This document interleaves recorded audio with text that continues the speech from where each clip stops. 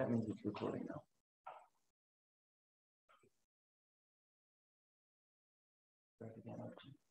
Okay, good. You remember that I end last lecture with the questions. So the question is how to test QCD in a reaction with identified hadrons, which is necessary for us to see any details of a hadronic structures. So then the fact that I mentioned, any hadronic scale, the physics at the hadronic scale is order of lambda QCD, which is non-perturbative. So then what the solution I mentioned is known as QCD factorization. I want to emphasize before anything, QCD factorization is approximation. That's very, very important. Some people I remember, including a lot of my students early days, but they are now good. Then they think this is really 1 + 1 = 2. It's a proof. No, it's a 1 + 1 = 2, 2 ± something. Okay, so that's, keep that in your mind. We have to demonstrate the correction to the factorized formula is under control. That's very important. So now, before I do anything, I'm going to give you a very intuitive example. It's not moving.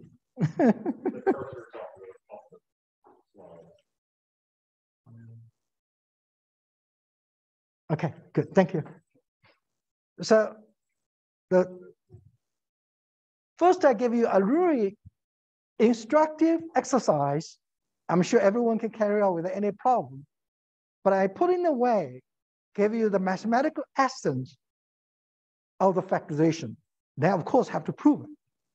So I start with a simple example. Consider the cross-section depend on two scale. Remember I mentioned factorization is always related to how to separate physics at a different scale. Imagine the cross-section, I have a hard scale Q and the soft scale M squared. So Q squared is much larger than M squared. That's the only condition I have. So I can imagine myself, I can write down this in terms of a normalization, sigma 0, 1 + r-fast correction plus r-fast square term. So this I, depend on two scale, I call them, say, leading order quantum correction, because leading order means proportional r-fast. I give a very simple example. Everyone can follow mathematically. You say this I equal to the integral of the phase space k squared. Then the k squared have two type of term, typical. I will show you in the real life, they're very, very much like that. Then you can have 1 over k squared plus m squared, and the q squared over the q squared plus k squared. First of all, you know, this quantity I is dimensionless. That's important because that's coefficient of s should not have any dimension. Number 2 has two scales. Then you know when a k squared is the order of m, this becomes the really important divergence. Then when k squared is the order of a q squared, then this is the order of 1. So let me do the so-called leading power contribution from this integral. If you look at, I can break this integration into two regions. One is a k squared much less than q squared, and another region k squared the order of a q squared. So in that case, the first term, because the k squared much less than the q squared, so it's integral over dk squared over k squared plus mass. Then the next one is the integral over k squared over 1 over k squared, q squared plus k squared. Then plus the power correction, m squared over q squared. That sounds like exactly what we try to do to the power expansion. Then the important thing is that then this m help you to regularize divergence when k squared go to 0. And also this is important, then notice that when k squared goes, because k squared order of q, this never really go to 0. So this is have no divergence from the region of k squared go to 0, but could have ultraviolet divergence when k squared go to infinity. That's the one eventually you have to renormalize. It's a Gaussian logarithm divergence. So with this separation, I can substitute into this expression what you see. You will see the cross-section can be written as the product of two terms. First term is the 1 + r-fast multiplied this term. Second is the 1 + alpha multiplied this term. So then plus the order of r-fast square correction and the power corrections. So if I define the first term as a perturbative version of the Parton distribution function, or any distribution represent long distance physics, then the second term is a 1 plus alpha as a correction, represents short distance physics, with a correction of m squared over q squared. So you can see any of this type of integral, you can break into two regions. But of course, what's the high order correction? And also, you like to ask, say, well, this is the cross section in the probability. I effectively write a probability in terms of product of two probability. Imagine this is a quantity is a probability convolute another probability. Now you say in the quantum theory, everything is amplitude square. If you have one probability as a square, total thing square, you want to break into a product of two probability. That must be the approximation because they're over the quantum difference between different scale. So what the factorization try to do is try to prove the link between these two is by the particle, which is effectively a mass shell, can be treated as a classical. That means the quantum correlation between the first and the second will be power suppressed. So that's a quick summary of what the factorization will do, but I want to prove to you. For arbitrary physical observable, if we claim the factorizable, I have to prove to you can be separated physics at the two different scale. Second, I have to prove the connection between them, corresponding particle almost leave on the mass shell. That means I can be treated as classical. Then third is that all the quantum difference between them have to be power suppressed. I can control that. So that's very important. So that's the starting point of factorization. So the first thing I'm going to do, is it possible I can separate the physics at different scale by linked by onshore particle? Well, I can start with example we talked in the last lecture, E plus minus to Hadron. Now in this case, instead of all the Hadron, all the jets, I'm going to look for one Hadron. So what you see is I have a diagram goes through produce say a particle, say quark. Then the quark goes through some non-perturbative physics, end up with the Hadron you observe. Imagine this is the wall of the diagram. Then you notice that this Parton, say quarks or gluon, whatever it is, in the QCD, because you never see them. You have to integrate over the K, all the D4K. So this Parton, quarks, the gluon, all was offshore. They never onshore in a scattering amplitude. So well, that's bad.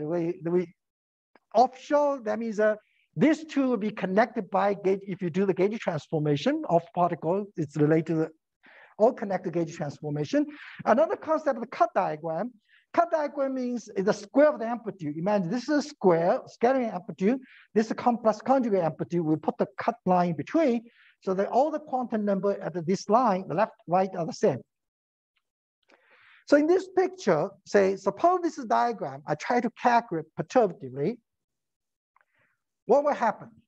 Whenever you have a square of the diagram with unobserved gluons, say, I simplified it. Somehow I put it upside down, does not matter. Say this is a particle, radial gluon go to final state.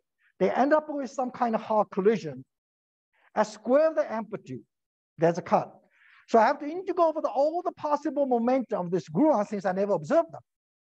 If I do it, imagine I write this amplitude as an integral over D4K. That's all the phase space. Then I have this thing I call T. I don't know what the function is, certainly function of the P minus K and a half scale Q. I have a two propagator, P minus K squared plus I epsilon in the amplitude. Complex conjugated is a P minus K squared minus I epsilon. Integral D4K, if it's on shell final state particle, I have a delta function. So that's a very generic expression. Suppose I make a simple variable change. Say P minus K, I call the variable L. So this will be proportional dl square with a bunch of other integral, since it's a proportional. What that tell you? if I look at this part along perturbatively, this whole thing is infinity. Because if I integral the phase space L squared, I have a pole when L squared equal to 0 on the up half plane, as well as the pole at L squared equal to 0 at the lower half plane. If I deform the contour, say this way, I find L squared equal to 0, I substitute the other one, get infinity. If I deform the contour in the lower half plane, I will substitute in the upper half and get infinity. This divergence is known as pinch singularities. That means this Parton, if we integral the phase space, this whole integration perturbatively is dominated by the region L squared goes to 0. But non-perturbatively, you know the cross-section not go to infinity, then this L squared never exactly equal to 0. There is some non-perturbative physics from this part. But if you calculate perturbative diagram, then exactly true that if this is the hard part, you will have this kind of pinch singularities. What the pinch singularity tells you, this is actually the foundation, all the proof of factorization. That was the reason, a major contribution by George Sturman. So he and Al Mueller share the Sakura prize for the factorizations. Because when you have all order diagram, you have any particle floating around, you have infinite momentum fraction moving around. How can you organize in terms of pinch structure that you can factorize them?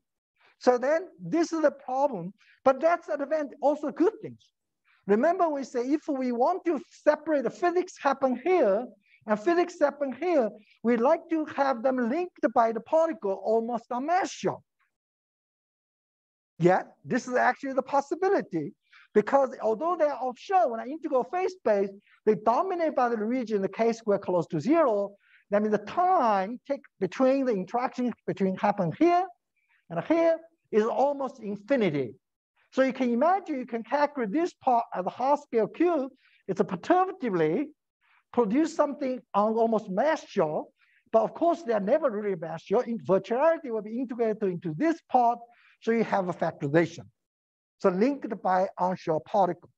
So that was based on really the pinch singularities, but that's one particle. If you have a multiple particle involved, you have a pinch surface because the momentum can be moving around. So that's the concept you hear a lot from the rest of it. So now I give you a more detailed example, how to make that happen. Well, the last slide was the physics, that could be possible. Then how you derive the formula really connect to factorization with the formula you have been using. Well, let's start with this scattering amplitude, E plus minus to a single hadron. You integral the phase space d4k. I call this part at the half scale the Q, but also depend on K at the root S, that's this part. Then also have a F represent this part. Then plus all the high order corrections. So start with, because this integral is dominated by the region of the K squared close to 0. So if I look at this bottom part, because there is a half scale sitting there, Q. So I can neglect the case virtualize the K square, I set the K square in the half part to be on shell, to be up as approximation. So K half squared is 0 because the Q is so large compared to K square, effective K square. So the correction from taking this approximation is a case typical value of K square over the Q square. So that's a power correction. If I make this approximation, that means all the virtuality of the K square can be integrated into this part because this part no longer depends on K square because K square compared to Q square is so much smaller. That's known as onshore approximation. That gave our reason eventually hear a lot from Ian Stewart, make a TMD factorization work. Because once the pair is separated by onshore particle, but we don't have to assume particle to be collinear, well, they can have transverse momentum. As long as they're on shell, they are separated by a long distance. So next approximation, I will spend more time in my lecture, is known as, you heard a lot about collinear factorization. Collinear factorization is an additional assumption. So the Ian's talk will concentrate on onshore factorization because including both collinear and transverse separation. In this case, if I make a further approximation, So the transverse momentum of the K pair is also much less than Q. So my H can be assumed the momentum of the K parallel to P is collinear. The rest of the momentum can be integrated over here. To achieve that, introduce a 1, a delta function into a Z is the momentum fraction of the larger component of the observed one and a K. So I keep this substitute into here. So convolution between this part of the diagram and this part of the diagram only through this momentum fraction. In that case, I can call this part as a Partonic cross-section produce a Parton of momentum on shell and collinear to the observed momentum. Rest of them, the Parton never on shell. You integrate over its virtuality D4K, where the larger momentum component is a fraction of the observed momentum, multiply whatever the non-perturbative physics. Here, this function called the fermentation function for the Parton to become the Hadron. Then all the correction and neglect here will be K squared over the Q squared and KT squared, because I made a collinear approximation, KT squared over K squared.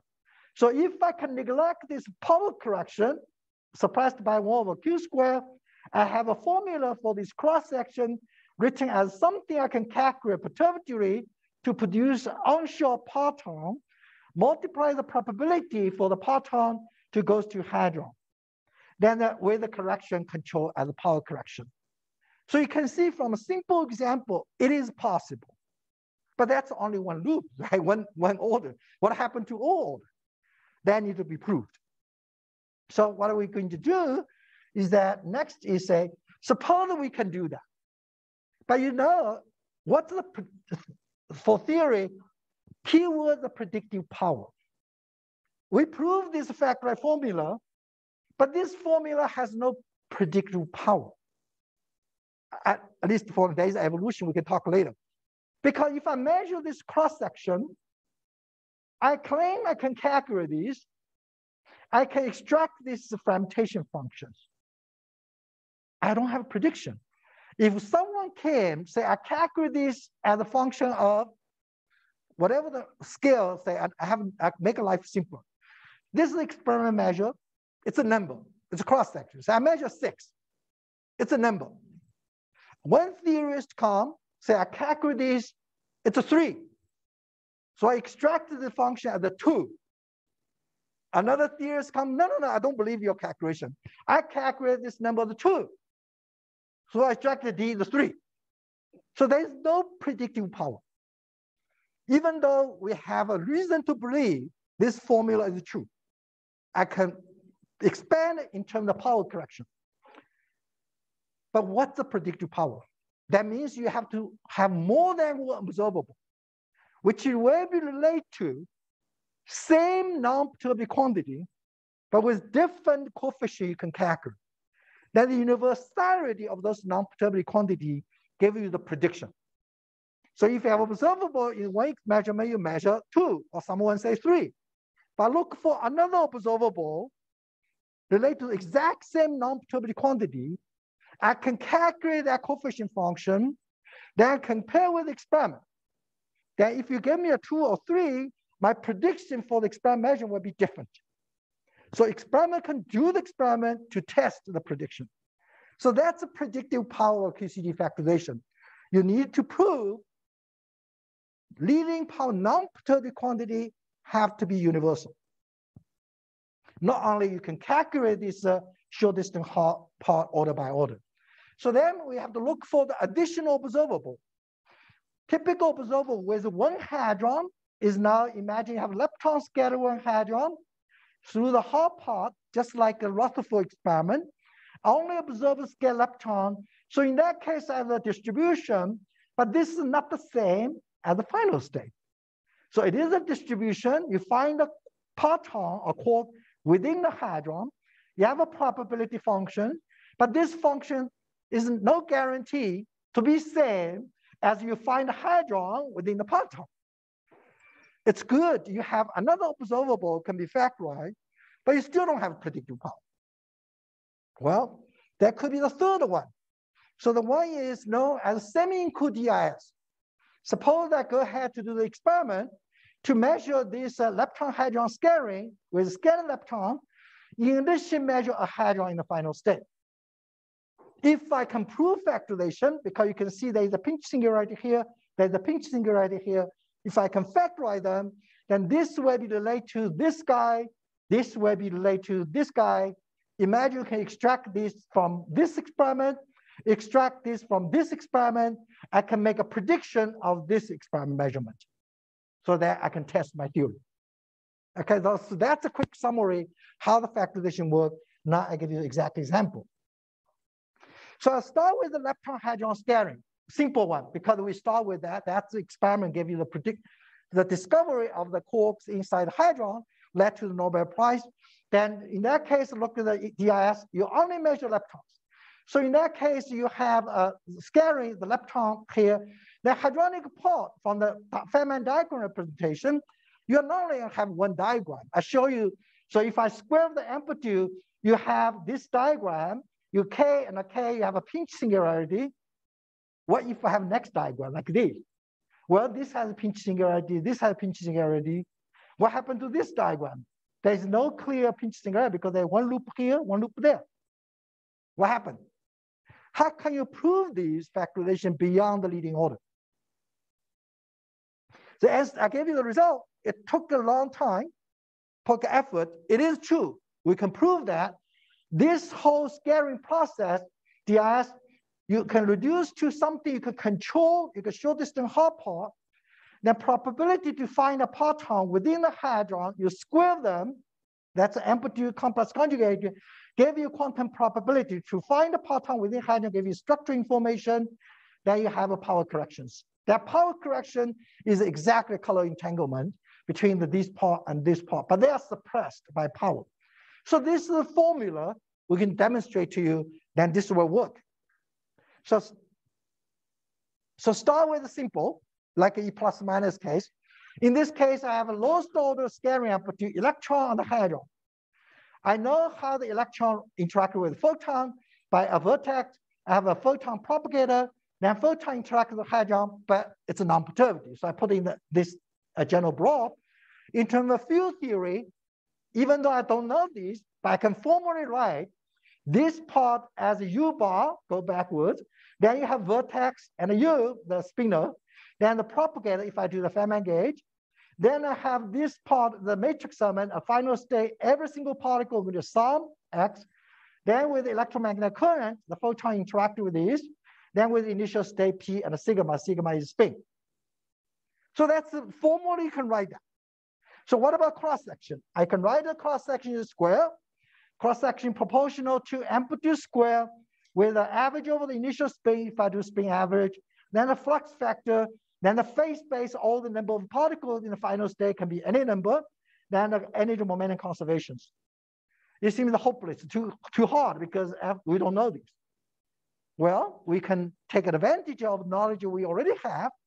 So this one, if I square, I can write this simple form, the L mu corresponding to QED part, the square of this one.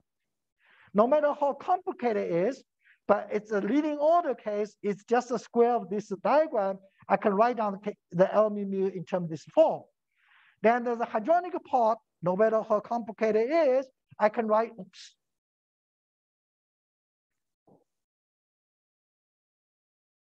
Sorry, dude. I can write a square in terms of the two current, then the correlator between the two states, I use a spin now instead of sigma, sorry for confusion.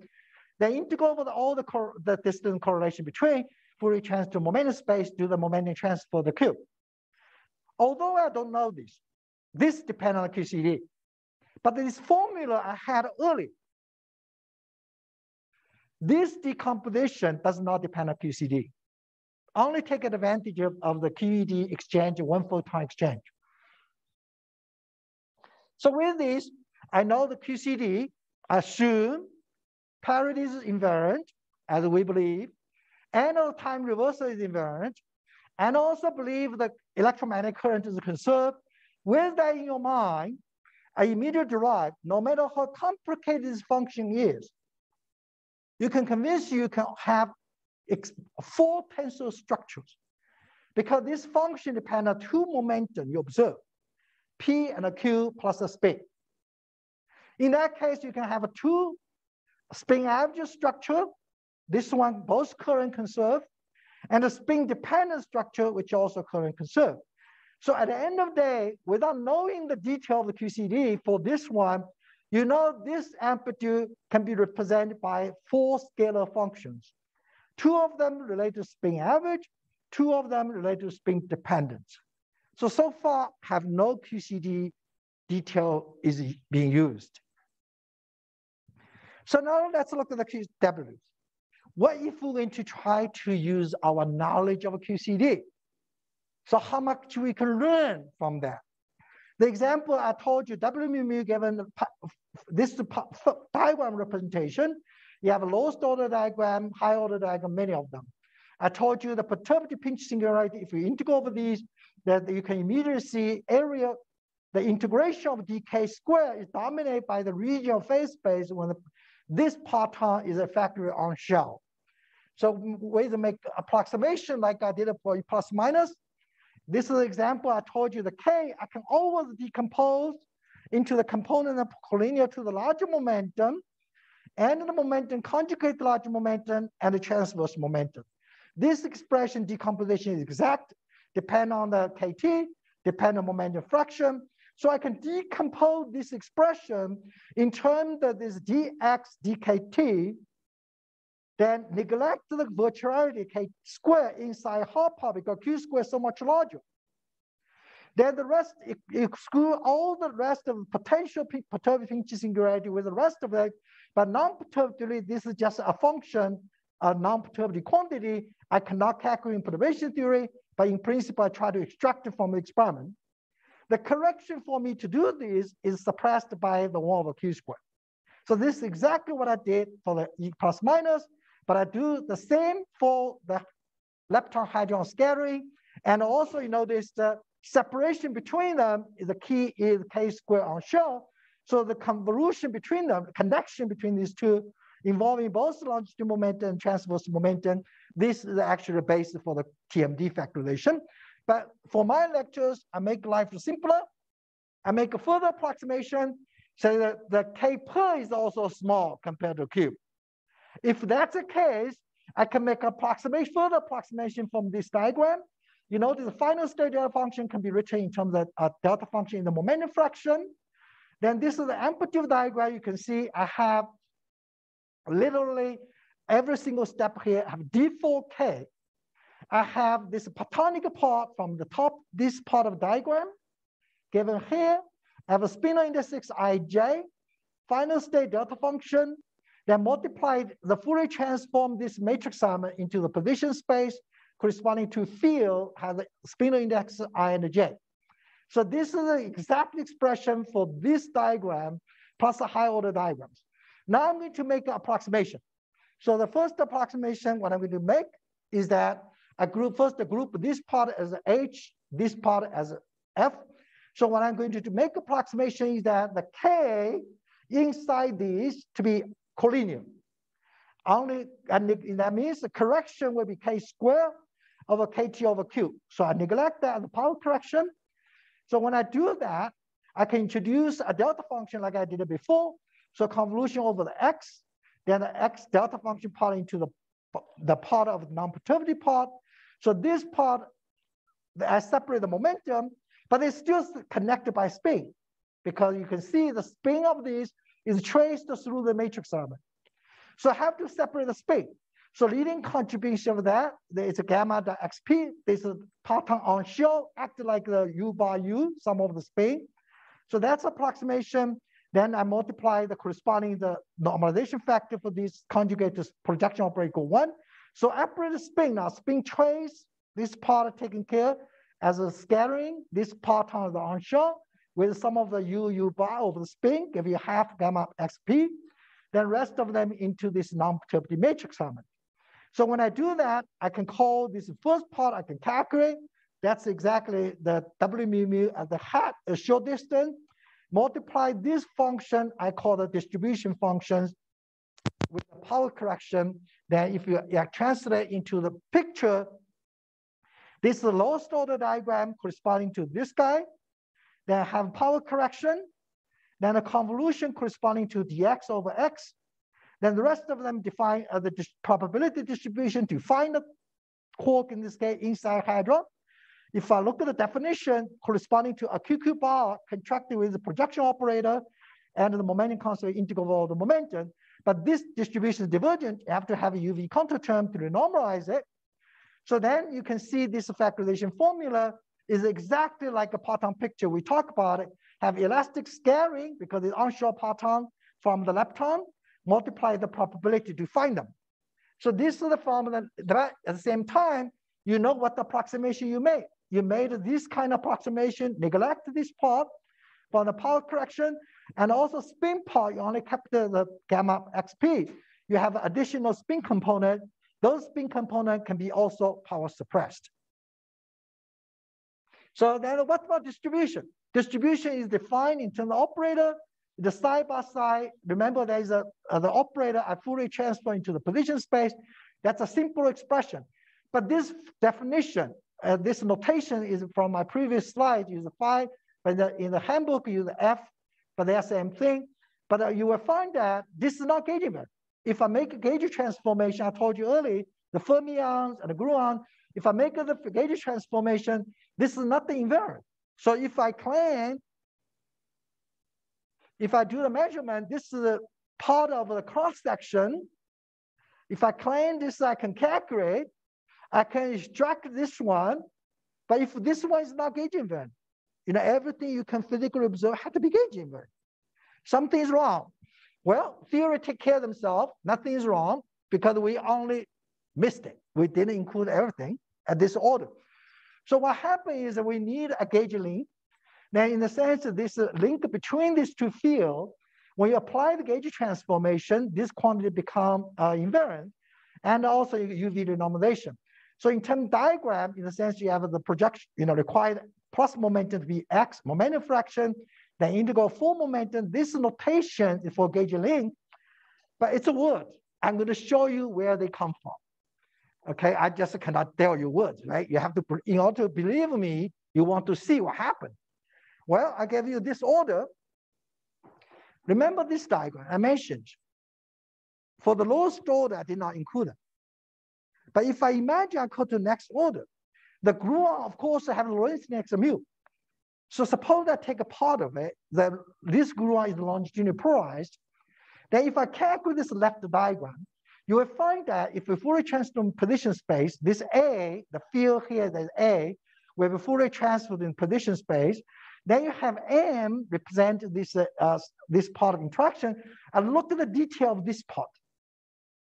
If I look at this part, there is a propagator, there is a loop momentum xi I have to integrate over. The propagator you will find then can have a pole, have a divergence. But this divergence is not pinched in the sense I have an so I can deform a contour to take this integration like I given here. So effectively when xi loop momentum goes to 0, then this integration I can close it, but I have the requirement in order to allow me to close, I add a constraint on the integration. So then what happens is the constraint to have this to be conserved integration, you end up with Ig coupling constant from here. The integration of the y, this position is from a y minus where this point is to the infinity, the final state. Multiply, and the n, the m is the rest of the lowest order diagram. So this left-hand side diagram can be approximated at this. Then if I do the right-hand side diagram together, I can approximate the exact same thing, but with different constraints, because this diagram constrains from 0 to infinity, and the opposite sign, then m again is the lowest order diagram. So when I combine these two together, this diagram, I will get a minus Ig, have phase space integral, one is 0 to infinity, another y minus infinity, multiply that. That's nothing but the order of G term of the gauge link. This is, if you expand this to the first term is a 1, that's this guy. To the first order term is exactly what I derived. On next slide. Oh, sorry. That's this term. I gave you homework. Then say, okay, I'm going to add any number of gluon and any number of cuts as long as the gluon is longitudinally polarized. You sum them together, you get nothing but the full gauge length. So that means that the higher order diagram, not necessarily small. Some of them can give you leading power contribution. So this is exactly very important when you apply a factorization. Once you combine that, you get a gauge invariance. So now they say, okay, I deal with those diagrams. But you say, you also told me there is this diagram. You have a pinch singularity here, the pinch singularity here, high order diagram. So now suppose I integrate over this momentum from 0 to whatever hadronic scale you probe here. So you notice if the K1 go to 0, that's P, that's divergent. Then I cannot calculate. Then that means the time between here and here is go to infinity. How can I handle this diagram? Well, within the factorization, like the example I gave to you at the beginning, I'm going to reorganize, the ultraviolet renormalization, I reorganize my perturbation theory in terms the short distance and the long distance. Here, the collinear, because they're coming from the region, the collinear region. So again, I organize this in terms of integral, say 0 to some scale mu. Then this can give me divergence. Then also from mu to some hard scale probe, this does not give me divergence. So this, I can approximate the first part as a lowest order diagram because they have a divergent pinch. So I put this one into rest of the diagram. So I have a lowest order diagram convolute the integral of this rest of the diagram. Then this is actually the first order of distribution. This is a coefficient function. Then this diagram, because this has no pinch, so pinch coming from here. So I'm going to separate this part as my C1, then rest of them are distribution. So you can see that for every diagram, I can organize in such a way that some part of the short distance, some of the long distance, but I have to combine them together. By doing so, I gave you the result. If anyone's interested, we can go through the detail. So you will find that suppose that to take a physical gauge, everything is dominated by sort of a ladder diagram. You have a pinch everywhere. Every pair is pinched. But with the organization I told you earlier, you can organize in such a way, all the short distance, you can collect in here in the power theory RFS with no divergence. Then the rest of them included in a correction to the distributions. So that means a physical observed quantity like a structure function can be expressed as a short distance power you can calculate, convolute at distribution functions, and with the power corrections. So this is a general factorization formula, but I have not really proved to order, but I demonstrate how that could work. The proof, of course, a little bit more involved. What happened? You're on the Zoom, please. You just gotta scroll back onto the curve of that. Doesn't move? Yeah. Oh, okay.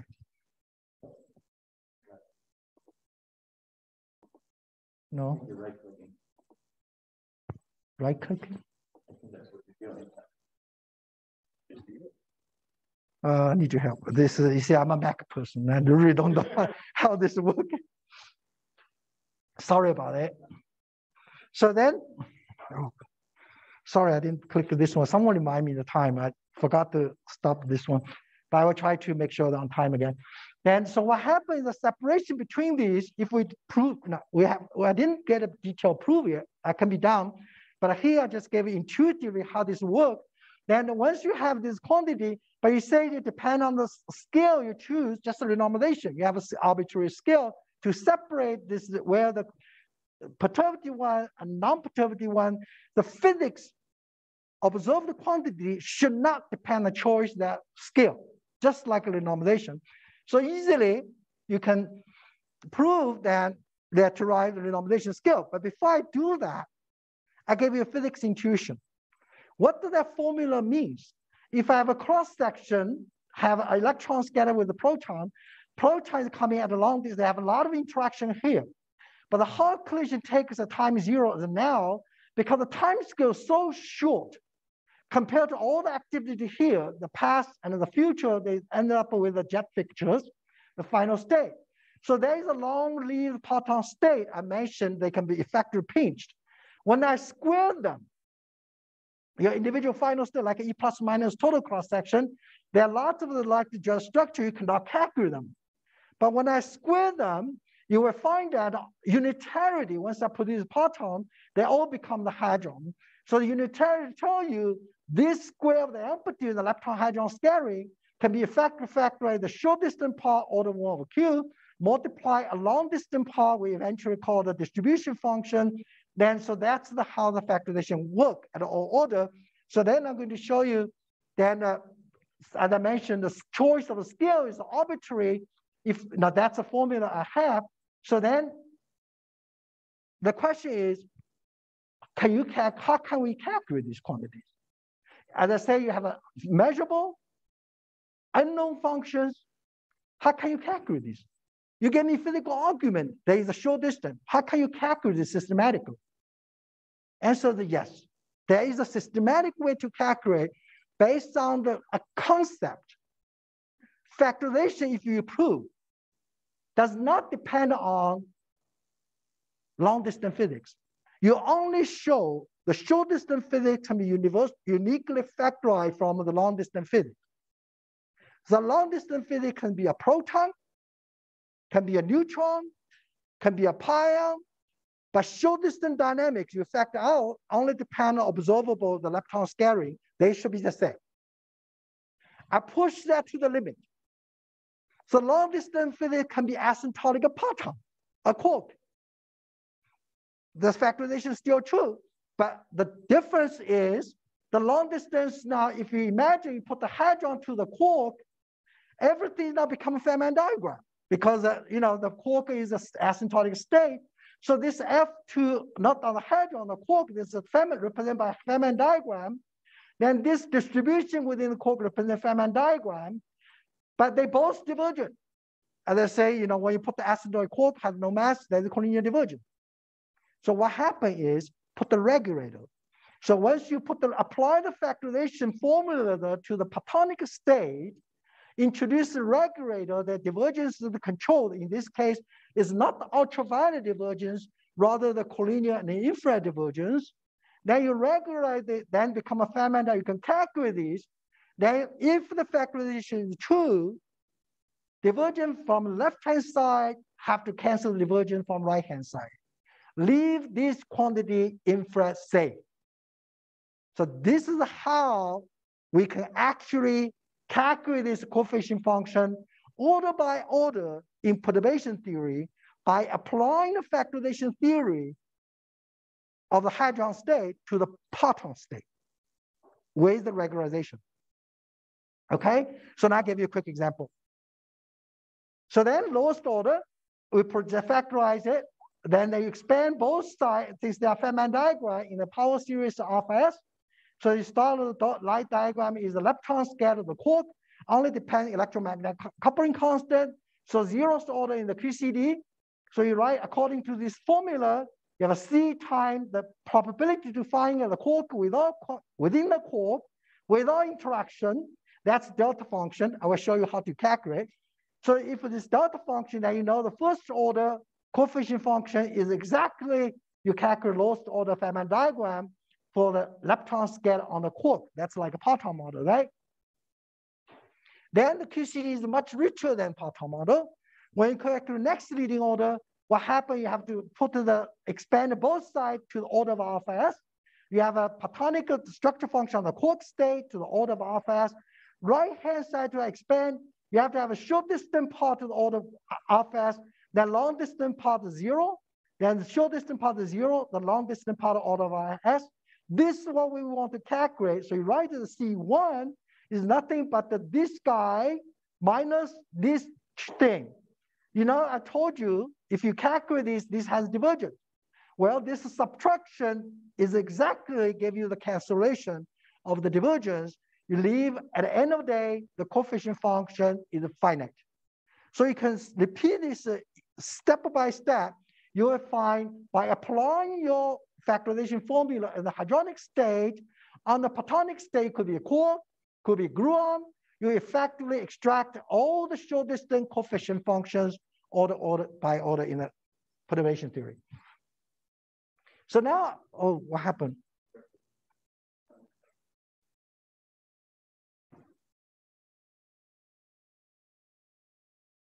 Okay, sorry.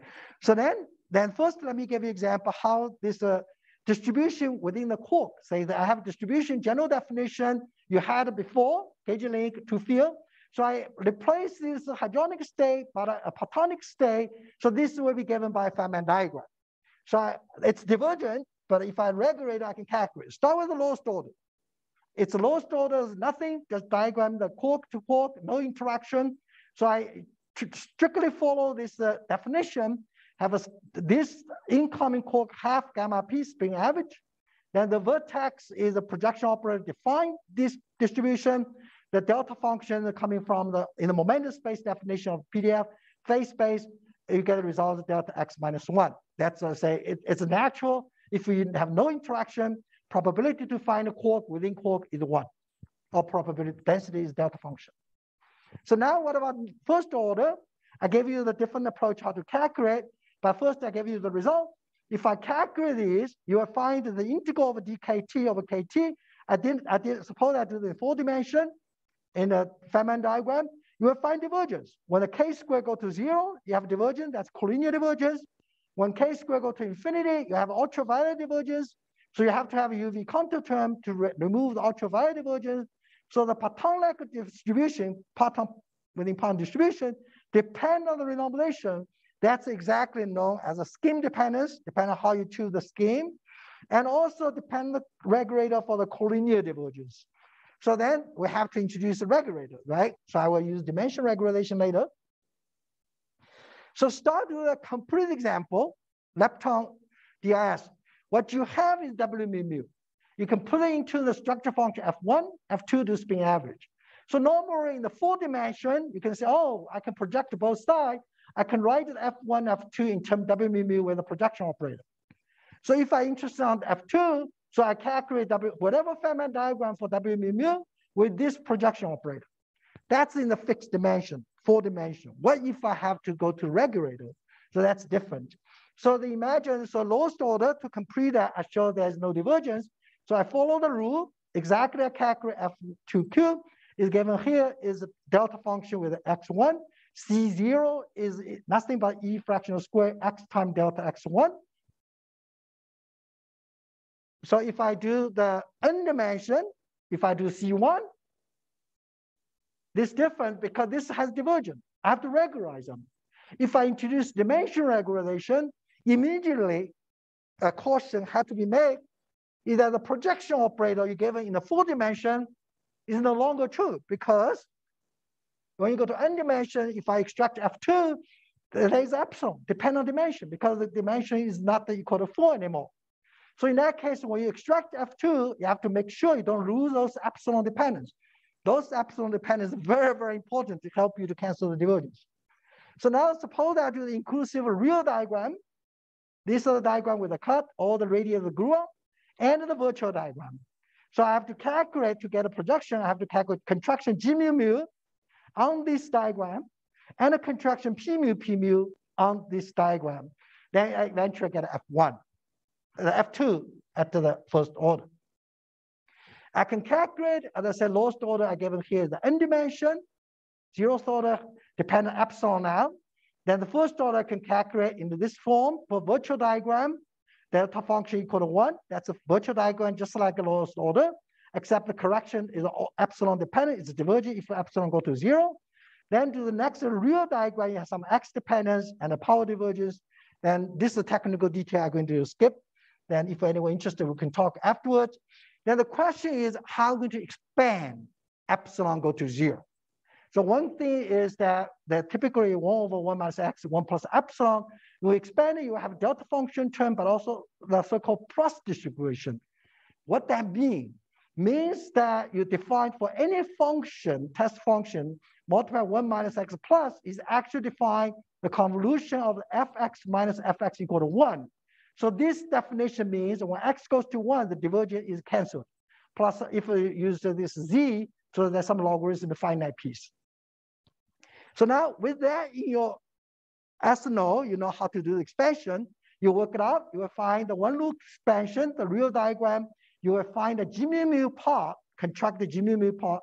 You will have all the infrared divergent cancel with some finite piece dependent on x, except the piece proportional to that splitting function actually coming from the collinear divergence. So that divergence is required to be canceled by subtraction term. So then also you can calculate the p mu term. We find this term vanish. Then for a virtual diagram, you have to include the p mu, the real diagram. You get some finite piece contributions. You combine all together, you have F2Q at the first order. Everything seems to be perfectly fine, except you have 1 over epsilon. But remember, when you calculate real diagram, you have 1 over epsilon square. 1 over epsilon square corresponding divergence, you have both collinear infrared divergence. But if you're including a complete set of diagram, infrared divergence all cancelled. So at the end of the day, only thing left is a collinear divergence. So that's a collinear divergence from F1. Then what about the subtraction term? Remember that the coefficient function equal to the structure function you calculate minus the lower order coefficient function times the distribution, find the quark within the quark. So the distribution function we calculated earlier is proportional to that. There is an integral of dk per over k per that have both ultraviolet divergence and collinear divergence. So I do the dimensional regularization. I use one dimensional regularization to regularize both divergence. So what you will find there is a piece from a UV divergence, that piece by collinear divergence. So I introduce the UV contour term to take away the UV divergence. So this divergence I would need to cancel this guy. So what you have here now, there is ambiguity, depending on how you choose the UV contour term. Oh, geez. So then there's a many scheme you heard in the literature, MS scheme. What that means, I choose the UV contour term exactly equal to divergent piece. Or MS bar scheme, I choose the divergent part is this part with some constant related to Euler constant, which is universal. Then another known, probably less known, the DIS scheme, I choose the C1Q equal to 0, just my choice. So then when you combine the two together, I take MS bar scheme. So coefficient function is this Partonic structure function F2 minus 0th order convoluted distribution. Both of them collinear divergent, but when you combine them together, they exactly cancel the divergent. Everything is finite. So that's a complete example for identified hadron, the calculation, the short distance coefficient with one identified hadron. So now, as I said earlier, the physical cross-section F2, depending on what you claim, you can calculate something unknown. This right-hand side depends on factorization scale. Left-hand side is the physically extract from the data, does not depend on factorization scale. So the full derivative has to be equal to 0. Same as E plus minus hadron total cross-section. You take the full derivative equal to 0, derive the renormalization group equation for the alpha S. Here, you take a derivative equal to 0, you immediately realize you take a derivative of the first term, take a derivative of the second term, then you derive a very famous equation. E plus minus to hadron total cross-section, you learn coupling constant of strong interaction depend on scale you probe them. In this case, you find that you derive equation, combine this together, it tells you the distribution function depend on scale you probe that. So that's exactly DGLAP evolution equations. How the distribution function evolve depend on the scale you probe them.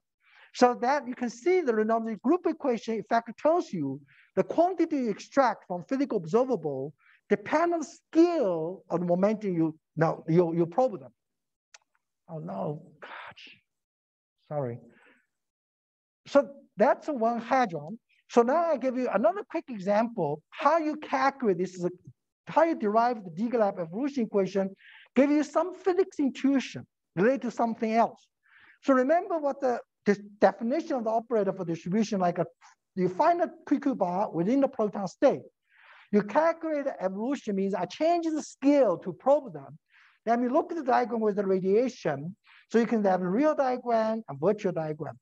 So you can do the calculation like instead of you jumping to dimensional regulation from beginning. You end up with something expressed in 1 over epsilon square, 1 over epsilon. You put them together, you epsilon cancel, you get to the splitting function, then the square term. Well, you don't have to do that. You actually know the physics. You can do the calculation, use the water entity, you will find this virtual diagram. You know they cancel divergence when x goes to 1 and when the gluon radiation momentum goes to 0. This diagram can be related to actual diagram exactly the same as the first one. So they can written in such a way that variation of the distribution equal to the increased number of distribution due to the radiation from a high momentum parton, or minus or lose. You lost some probability to find distribution from parton original have that momentum, but because of the radiation, the parton end up with a different momentum. So you have to integrate over that. So then that's exact loss term. So this is nothing is like a Boltzmann equation. So then in the sense of the, because the fundamental interaction vertex is the same in the QCD, so then you will end up with the change of distribution is always equal to the gain part and the loss part. This is for the quark, but also applied quark-gluon combination. So you get a very clear intuition for the probability interpretation of that. So that's for one hadron.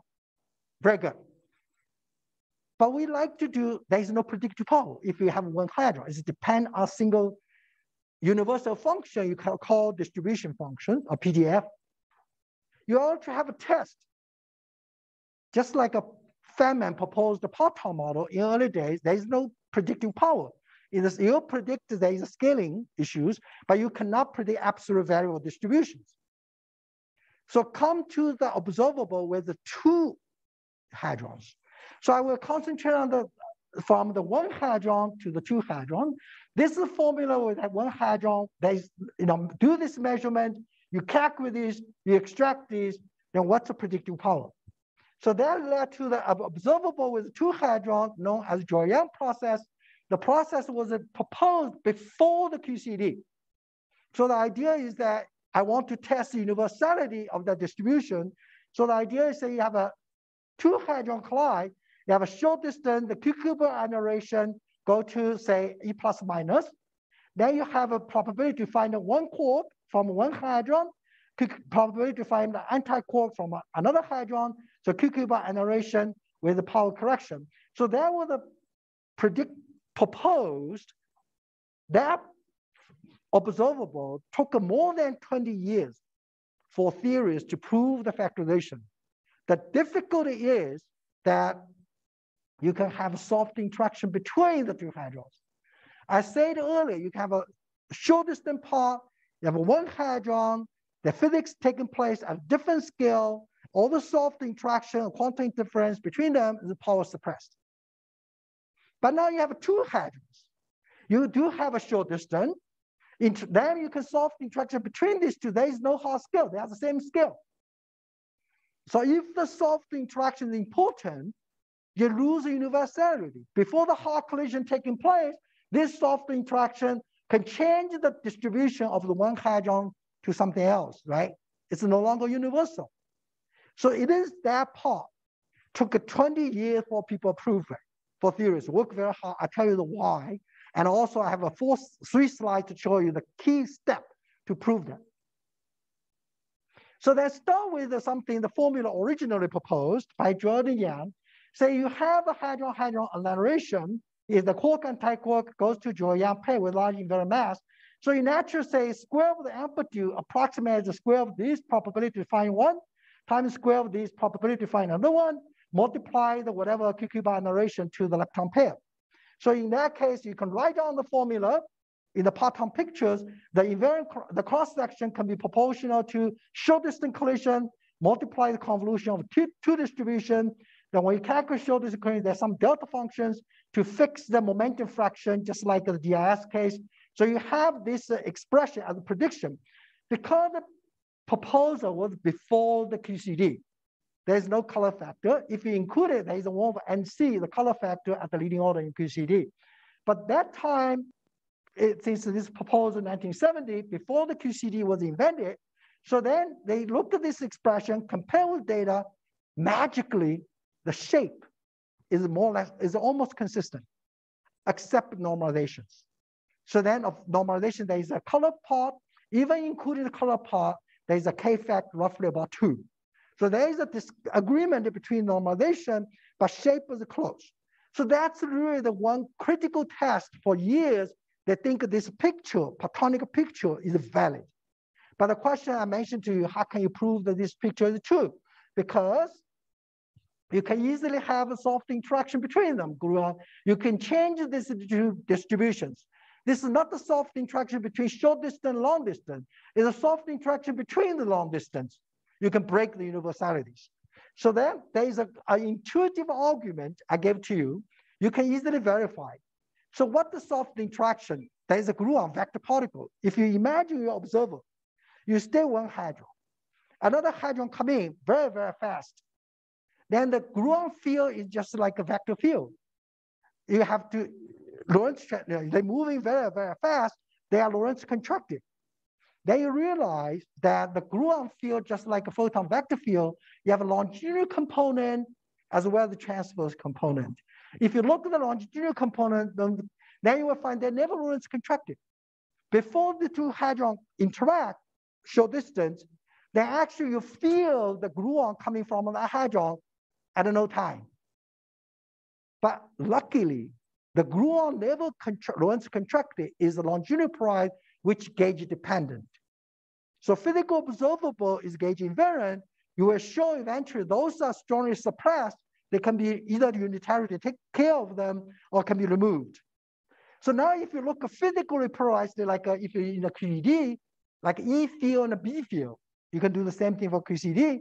You will find this field actually not only the Lorentz contracted, and the 1 over gamma, like a ruler is a 1 over gamma Lorentz contracted, is a 1 over gamma squared.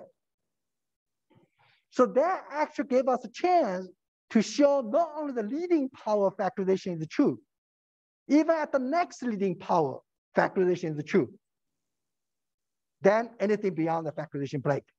So the Drell-Yan cross-section as a whole is not factorizable completely, but the leading power in over Q expansion is factorizable. If it's a spin average, 1 over Q squared correction is also factorizable in terms of universal distributions. Then if it's a polarized one, you will find 1 over Q is factorized. But anything beyond that is not factorizable. You say, oh, it's not factorized, it's bad. Well, as long as they can show those are small, you still have predicting power. So that's a conclusion. Now I gave you the reason why it took people so long. So let's look at the simplest diagram, Drell-Yan, is really a QQ annihilation with the distributions. Then you certainly have a very fundamental things help you, the pinch singularity between this pair and between this pair.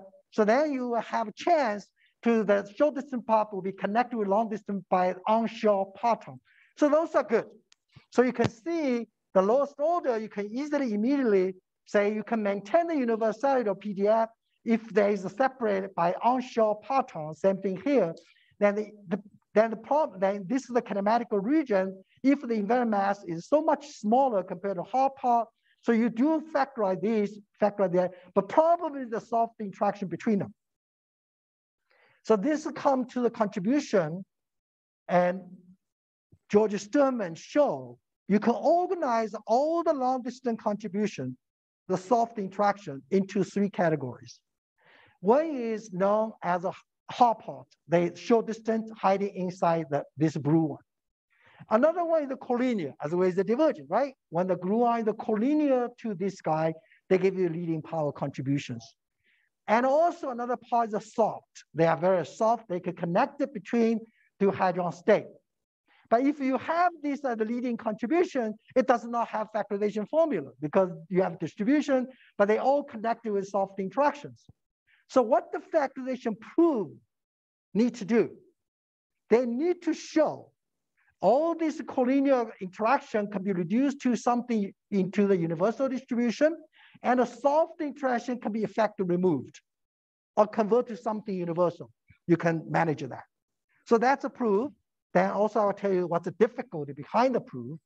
So start with, you will find the leading power of the gluon, collinear gluon, actually the longitudinal gluon, which exactly consistent with what we say. The gluon, the polarization proportional to the momentum. So water identity, you can apply the water identity when the gluon flow into the pot is equivalent. If the water identity tells you, sum of all the connection equal to 0. So end up with a connector initial line, so get the gauge link. So longitudinal gluon, collinear, can be taken care of by water identity, end up with a gauge link.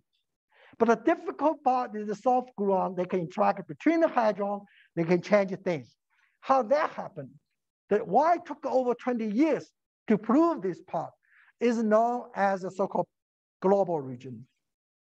You can imagine the gluon like this.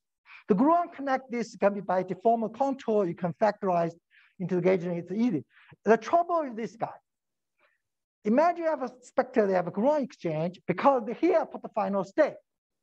So momentum final state means effect. So this momentum have to flow through this initial one coming back here. They immediately realize you have a propagator from here, you have a propagator here depending on the K. Then you will find, work it out, corresponding to propagator. Then this, if you take the limit, you will see this is the K minus in the minus component plus epsilon, the limit is the K minus epsilon. That's exactly pinch singularity. So you can pinch the momentum to be 0. So then you end up with, you could not deform, you get a divergence. So soft gluon exchange between spectator B and an active parton A can, in a sense, this guy is rotated color, but you can deform that. But the trouble with this global region, you make a plus minus component, the transverse momentum becomes bigger, then the transverse component of this gluon can resolve the detail of the hadron, you break the factorization.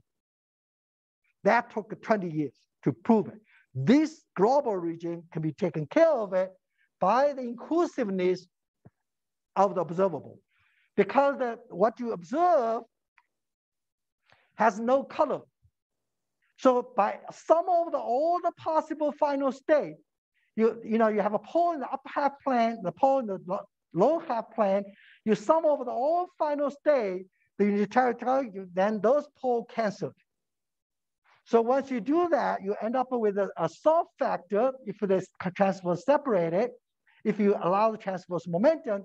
If it's a collinear case, then the transfer, this position, there is no transverse separation, the soft factor becomes equal to 1. It's a unitarity, 1. So this can be completely moved.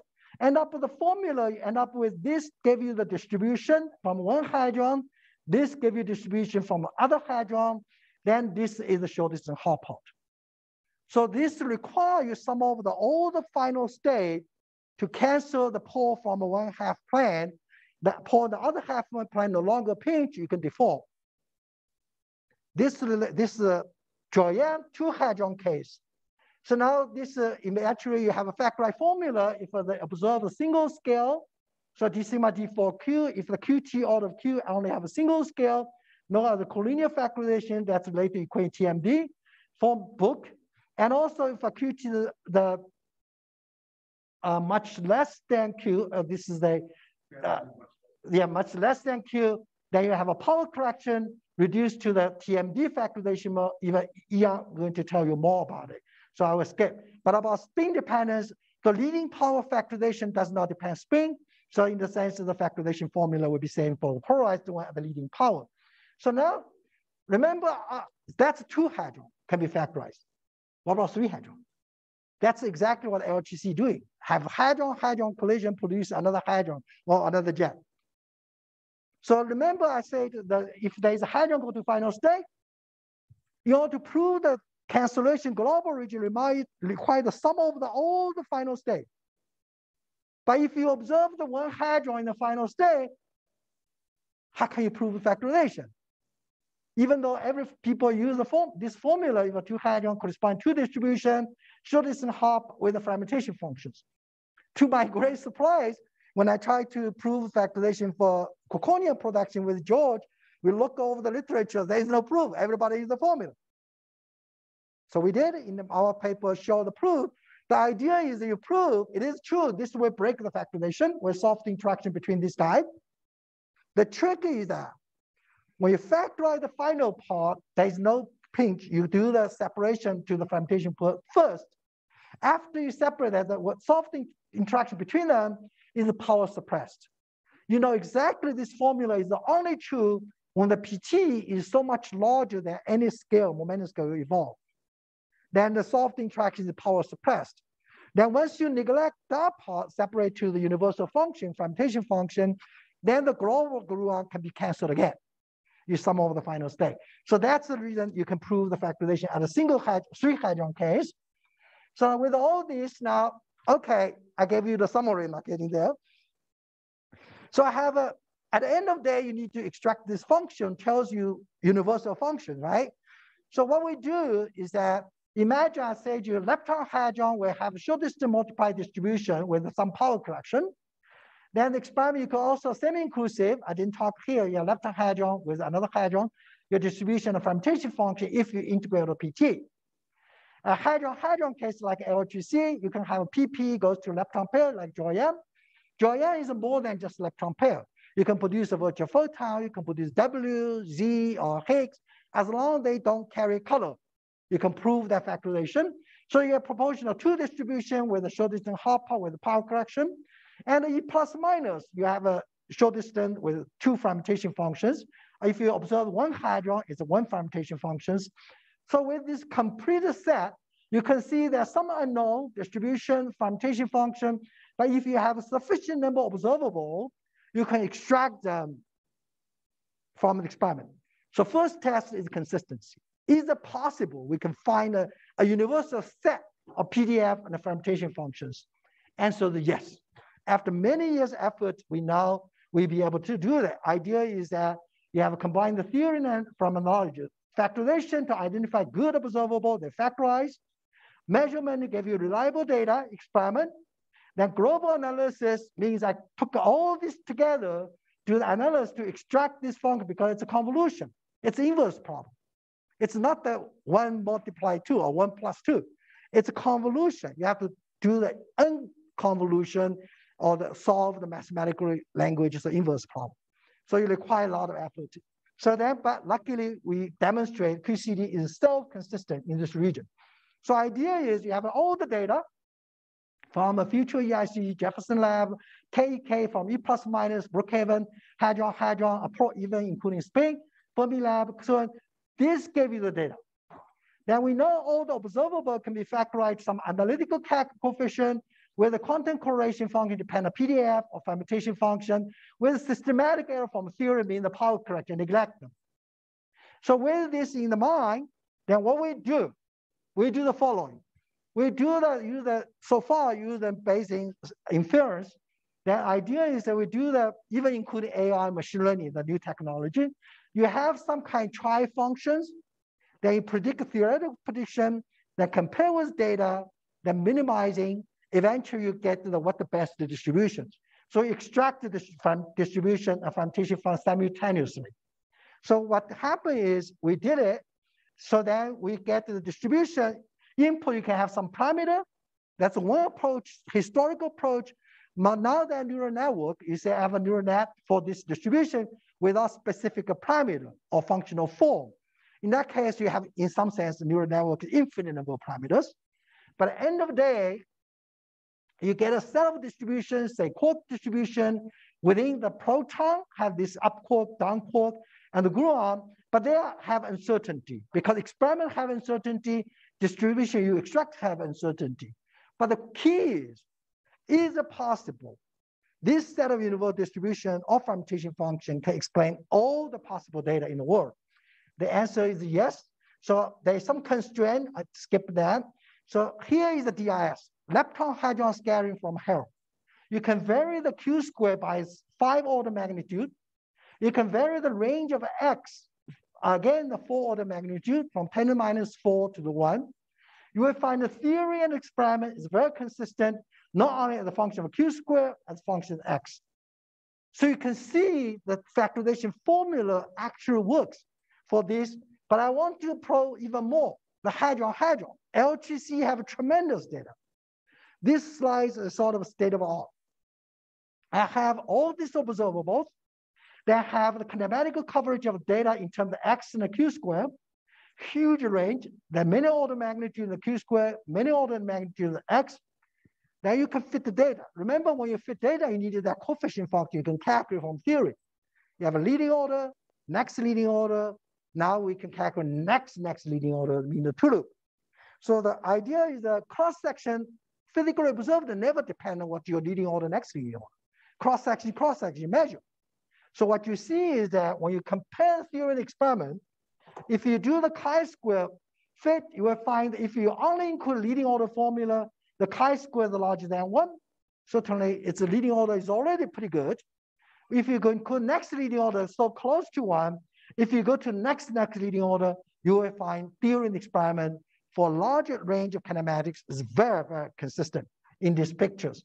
So I show you a so-called state of art proposal from the one of this, I believe from Atlas colleagues. You have a measurement, have all the different observable in terms of cross-section. How many order magnitude you can change in terms of cross-section. Then this is the cross-section. It's from 10 to minus 4, very rare event, to the 10 to 11. That's a really lot of events. You have almost 15 order of the magnitude in terms of observable, in terms of cross-section.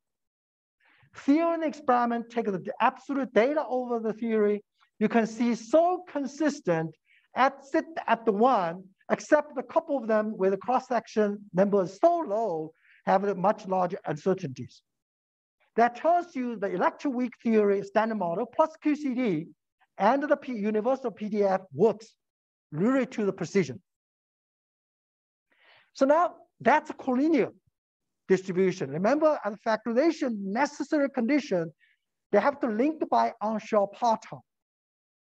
The Parton can have longitudinal momentum and the transverse momentum, but if the momentum transfer is so large, at the larger scale, so much larger than the typical lambda QCD, which is the one over Fermi, so I can neglect transverse momentum. That's known. I end up with a collinear distribution. But that does not tell me full story of the Hadron structure. Only tells me the probability to find a Parton inside Hadron in the collision. Does not tell me what's inside the proton, what's the confined motion of the Parton inside proton wave function. Does not tell me how the quarks gluon distributed inside proton wave function. But those require the sensitivity at the 1 over Fermi. That's the scale at a 200 MeV. It's not perturbative scale. So what happened is, what I say here is that what can we do to be sensitive to the transverse motion is KT is much less than Q, or if you transfer the position much larger than the one in the order of Fermi, also much larger than 1 over Q. This is exactly related to GMD and eventual GPD is another one. We're not talking much detail here, but the physics that you need a new class of observable. That class of observable I call the new type of Hart probe. It's a physical observable with 2 scale. In the real world, we don't have Parton. Quarks, gluons are just a field. Just like in QED, photon is a field. Depend on observable, photons show the particle nature, like Einstein, photoelectric get a Nobel Prize, or photon can show as a wave. Depend on the scale you're probing. Same for QCD. Quarks and the gluons are fields. They can show their particle nature, or they can show their more wave natures. So in this school, you will find I need a Hart probe because I try to use the perturbative calculus probe to control the observable. My Hart probe will localize Parton to demonstrate, to show its a particle nature. But momentum fraction can be very changing. You will see here the talk from Yuan later. When the x is small, you have a longitudinal long range. you will see wave feature of the gluons in the longitudinal directions. So very, very, very important quartz gluon, not particles. They are the fields. They can show the particle nature, they can show the wave nature, depend on the observable. So in order to see the hadronic structure within a new type of observable, have two scales, distinct scale, a naturally observed experiment. One scale is so hard, localized to the particle nature. Another scale, I want to see the soft square C be sensitive hadronic dependence. So that's exactly, say, what the TMD and GPD will do. So I gave you a quick example, say Drell-Yan. We talk about Drell-Yan. How can you have this kind of two-scale observable? I take a simple one, Drell-Yan. Remember that 2 PDF convoluted with a hard part, that's a total one scale problem, depending on one hard scale. But I don't have to. I can measure Drell-Yan dielectron pair. They have large invariant mass. But I can also measure their transverse momentum. So imagine I have a hard collision, I produce dielectron pair. The transverse momentum of the pair actually prefer to be small because in the central mass frame, the leading contribution is the transverse momentum equal to 0. So they're observable, d sigma dq square and dqt can give you both the single scale if the qt is order of q, and a two scale if a qt is much less than q. So in that case, initial shower radiation will be sensitive to scale dependence. So that gives you the transverse momentum dependent distribution. Factorization is still true. I can have a pinch singularity so that partons are on show. But a parton in this case, I cannot drop their KT.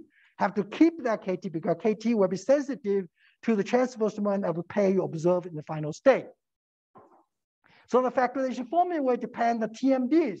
That where Yang will tell you more in his talk. But there's one thing I want to bring everyone's attention is conceptually. The transverse momentum you observe from a hard collision is not same as the transverse momentum of parton in the proton wave functions. Once you break the proton in the hard collision, you generate the shower of the gluon, just like in the QED, particle change acceleration. If I have the acceleration, you radiate. So you have a lot of gluon radiation. This part, in principle, QCD evolution, but it's not necessarily pure perturbative.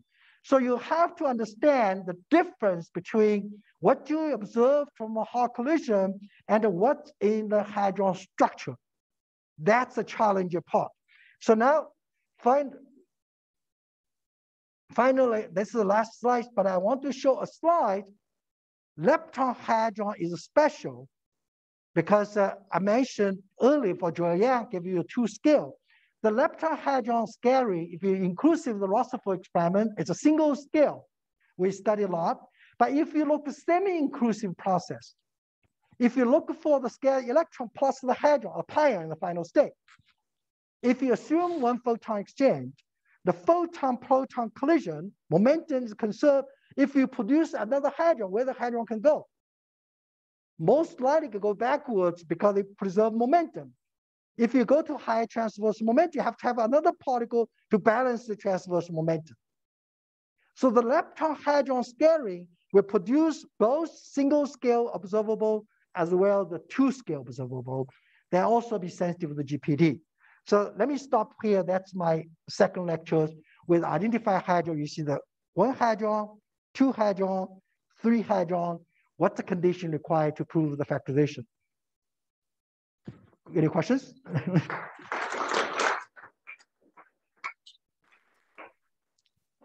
have the microphone on for any room questions first.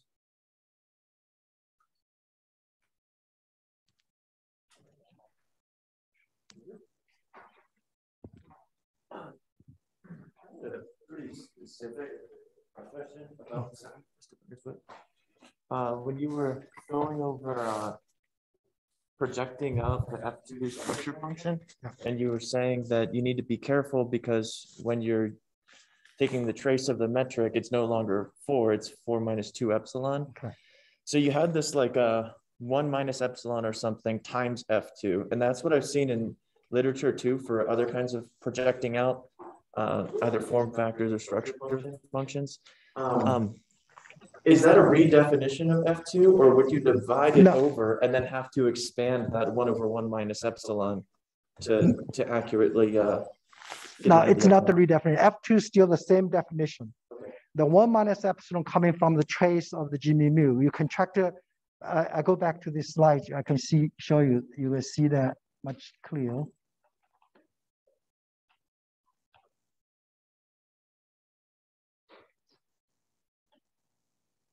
Yeah, so before these, you see this formula. This is the decomposition. So in order to extract F1, F2, what am I going to do? I'm going to contract G mu mu, take the trace in the things, take a trace from both sides. Then you get a formula in the F1, F2. I take a P mu on the both sides because Q mu contracted 0. I only have two vectors for current conservation. So then I have two equations, two unknown F1, F2. Then I solve them to get this relation F1, F2 equal to that. But if you go to D dimension, when I have G mu mu contract W, then the G mu mu will contract the G mu mu. That's no longer 4. So end up with an epsilon dependent.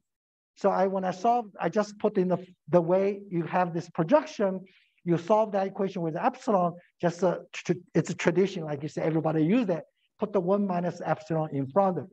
But you can move that 1 over epsilon to the right-hand side as divided by 1 over epsilon, you have a definition F2. F2, by definition, is still the same definition, but it's only representing the undimension due to the kinematical variable. When you contract this tensor with the G mu mu and the P mu mu, get epsilon dependence. So it's assuming that the W mu nu on the right-hand side, that's going to have the 1 over epsilons and the 1 over epsilon squareds. That's right. Okay. You will have that. Yeah. So it is still there. Okay. Thank you. And then I guess while I'm here, I just had one other question about the 3 hadron thing. Sure. When I picture scattering, I always just picture it happens 2 at a time, not 3. So I guess I'm a little confused how something like just time ordering of events doesn't eliminate that problem. Very good. So what happened is in terms of time order, you think about time order. So suppose this hard collision take place at the time scale 1 over q. In this case, a high pt, the 1 over pt. That's a short distance time. If I say this is null at this moment, then all the dynamics taking place in the sense compared to this in the past. Then all dynamics here in the past, the 2 hadrons, they can interact within themselves. When they hard collision, it's only the one leading parton, another leading parton collide at a time equal to 0. Then you produce parton at the time scale, again, it's a 1 over pt, it's a 0. So this parton will go out, the hadronization take place is another order of Fermi, it's much later. So in terms of time order, each hadron, they have internal dynamics taking place at the past. Then at the moment, there's a hard collision only to produce a high PT parton. The parton have to hadronize.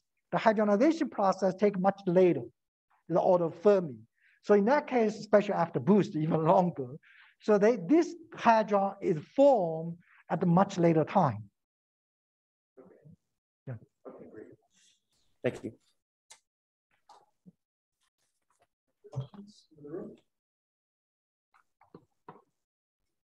Questions on Zoom? May not be able to hear you, so raise your hand or leave a comment, and then I'll turn on your audio. Oh, there is hand. Yeah. Sasha in the room? Yeah, I have just a simple question. You have shown that there are a few very small deviations between predictions from electroweak theory, QCD, and standard model. Which channels are these, and do people take it seriously?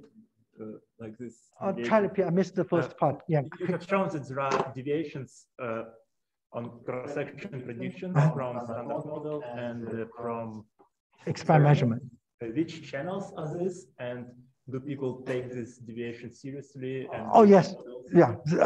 Believe me, all my high energy colleagues take every deviation very seriously, try to find new physics. Yeah, I can show you the slide. Then, so if you look at, then most of the event for say the PP collision total cross section that you try to prove the root estimation, whether a violation for Sabon or these things. And also you have the photo production, Drell-Yan, WZ production, TT bar production, pair. Then to the point, the part you have a jet W, you target W plus multiple jet. So in that case, 2 jet final state. And so in that case, you have to be extremely careful because W is electric weak particle. Then I'll give you one simple example, make life a little bit simpler. The Higgs production. If a Higgs production to the decay, say to the 2 photon, in that case, it's like a Drell-Yan process. We prove factorization then for inclusive cross-section. But if you start to measure Higgs as transverse momentum distributions, then the transverse momentum distribution from QCD, you can say if it's can be factorized the TMD. I'm sure Yang going to talk about it. They can handle from the low QT Higgs production versus high PT, you can have systematic way. But there is also possible if you combine QCD electroweak theory as a whole theory together. In principle, I can exchange a W particle, weak interaction particle between the beam jet and the Higgs particle. Then the whole proof for the cancellation global singularity in QCD is some of all the hadronic final state, I mean the QCD part, I cancel that. But if I do the QED, include QED, then when I sum all in principle, you can have a global singularity from a QED, or electric weak theory. But I cannot sum all the final state because Higgs itself can interact with weak particle. So that will lead to break factorization, but the question you can show that break is small. In a factorization, break of factorization, not the end of the day. Even the Drell-Yan cross-section, beyond 1 over Q squared, took 20 years for people to prove the leading power. Took George and I already showed less than 1 year to prove the next leading power, the factorization is true. Demonstrate anything beyond that will not be true. But anything beyond that, it's always there, never disappear. But we neglect them, they're small. For the electric weak case, in principle, I can break the factorization from the weak interaction, but so long as they're small, I can still measure this PT spectrum of Higgs production to test all the dynamics of Higgs, unless I reach to precision, be sensitive to their breaking. Is this precision reached already? I don't know. Papers have been written, including me. No, I didn't write the paper yet. I know the others, but I'm thinking about that too. Aspirant for clarification on this picture. Yeah. So the jet case involving the 2 things. The jet is observable, hadronic observable. And I gave you even simpler example. Recently, have a lot of the handbook. We mentioned as a semi-cool DIS, you can say if I have a exchange of the electron with a proton scattering by exchanging 1 photon. So then, ideally, the photon momentum, so you can define photon hadron frame. So as I mentioned, because photon is virtual, hadron is real. If you produce a single particle, which is possible, for momentum conservation, leading contribution particle better to go around the same line. Otherwise, if you go to the transverse momentum, you have to have something else to balance the transverse momentum. So that's a transverse momentum distribution is exactly sensitive to so-called DMD. So we look for the internal structure. But you realize that whole approach with 1 problem.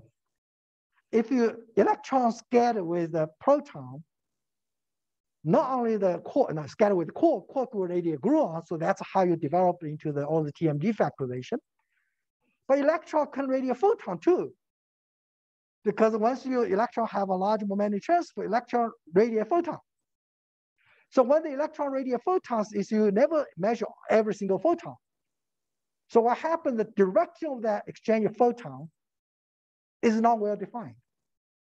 So all the formula relying on the photon hadron scattering have a problem. So historically for inclusive one, people call radiative correction. So calculate somehow the correction reduced to the effective rate as a single photon scattering. For inclusive might be okay, there's some problem. We have a long paper to explain, especially my JHAP paper, the section 2.4, I put on the purpose to explain even inclusive, there's certain kinematic region for, yes, you look for small X region where they have huge phase space for radiation, that could be a problem. But if you look for another hadron in the final state, you also sensitive angle modulation between, scale lepton define one plane, coming hadron with scale hadron define another plane. Angle modulation, Ian is going to tell you how to separate different TMD, because we have 3 types of PDF, the unpolarized, polarized, transverse polarized. But once you allow the transverse momentum, you have 8 TMDs. How can we separate them? Took 40 years, we learned enough to pin down the PDF. What can you learn to factor? But the angle modulation depends on spin of the exchange. So you'll be able to separate them. But if you don't know the frame, photon hadron frame, the whole angle modulation changes. So but how to do that? What we do is combine the QED, QCD, treat the equal footing, do the factorization. You have to do the same power counting, then eventually you do the consistently. Then you will realize there's a number of issues, just like electroweak case I mentioned. So those are still a challenge because we spend more than $2 billion, at least we plan to spend, to build an electron-ion collider. This kind of issues have to be addressed before you can have a precision measurement. It's in one of the subsection of the handbook will tell you the reference where to find it. Okay, thank you. Thank Jianwei for the whole morning session. Okay. For you, we're here in person in the restaurant. I need air. That's a problem. The oxygen. Yeah, oxygen is a problem. We'll open the meeting again just before 2 p.m. Andrew, are